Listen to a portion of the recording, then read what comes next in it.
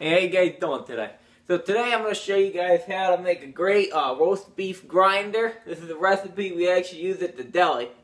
So let's get started. So first you want to get like a good type of bread, right? It is an excellent type of bread. They call it Kaiser rolls, but it's just got the perfect consistency for a grinder roll. Like basically you don't want it to be too soft, you don't want it to be too hard, you know? Something that's just like this, you know? Alright, so you want to slice this guy open. So you just slice it open just like this, right?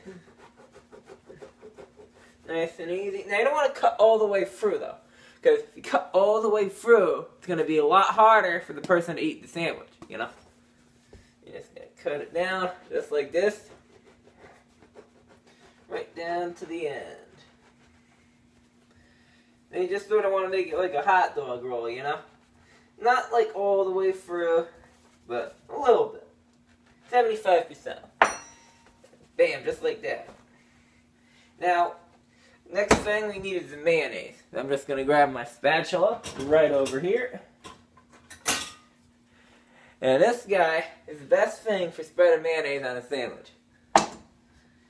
Doesn't matter what kind of mayonnaise. Honestly, the cheap stuff, I like the cheap stuff. They all taste the same to me. We use the cheap stuff in the deli, actually.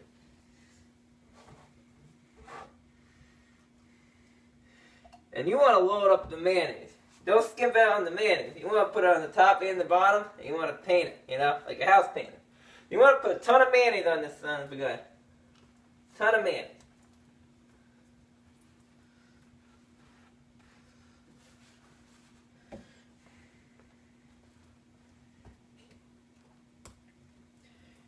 So after the mayonnaise is done, we're just going to basically put the other stuff on. So the first thing you're going to want to put on after the mayonnaise is the roast beef.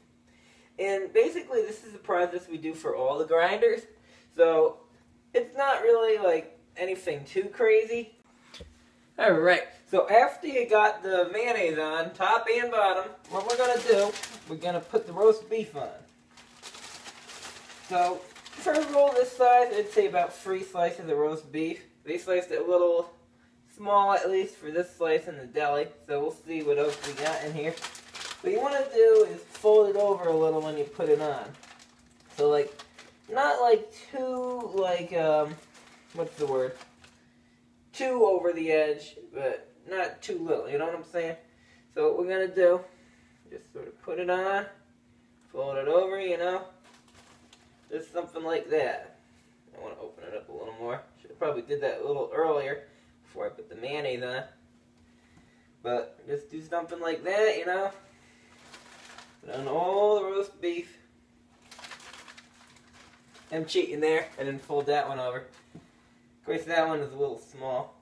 But here we go. Putting on all that roast beef.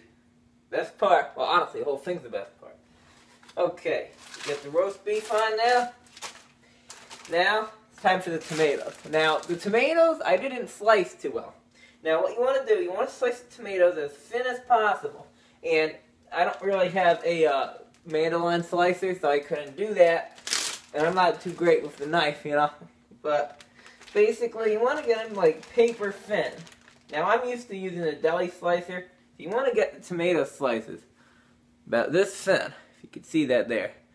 But I came out with more chunks of tomato. And actually, I'm doing this wrong.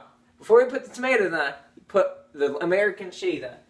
So basically, Land O'Lakes is a pretty good brand for American cheese. It's cheap and it tastes delicious. You don't need to go overboard with the American cheese. I'm just going to use what I have left, you know.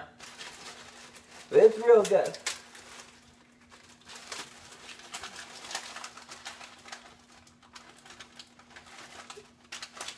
So basically, you're going to break it in half. Bam. Just like that. Now you got 2 slices.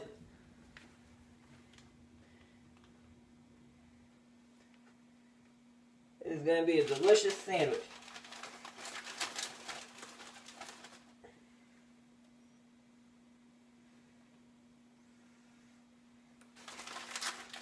Alright. Now we got our last slice here. And basically, Now we can put the tomatoes on. So after we put the tomatoes on and stuff, all we got to do is put on like the salt and pepper, and then we can put the lettuce on. So it's a pretty straightforward process, you know. Yeah, these aren't going to work as well as I thought, because like, I didn't slice them well, you know. It's way better if you slice them properly. Now I might even fix this one up a little bit. If I could maybe thin it down so it lays a little nicer.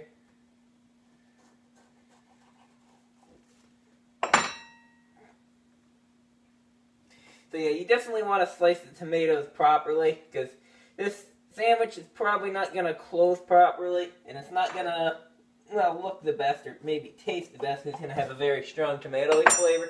So yeah, slicing the tomatoes very thin is an extremely important part of the sandwich.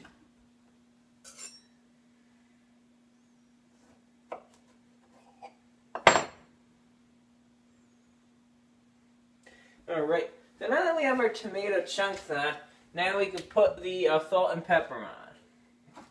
You can just get some salt, or pepper rather, I'm not thinking. But you want to put a good amount of pepper on there, you know, load it up.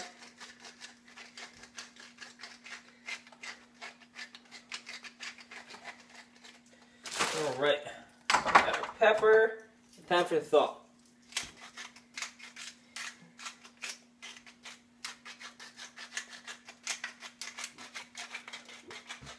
Alright, we got some more salt in here. I don't know if we have any more salt in there.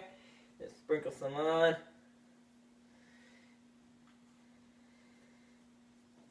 Alright.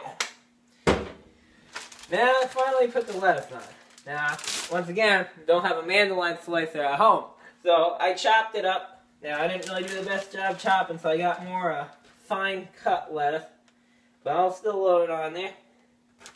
Put some lettuce right there in the back.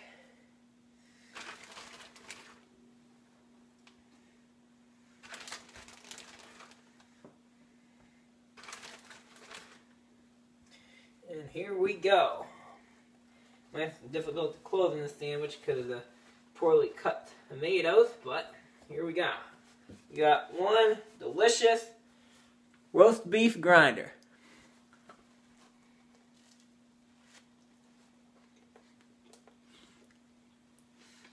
I hope you guys enjoyed this video. You guys have a good one. Enjoy your sandwiches.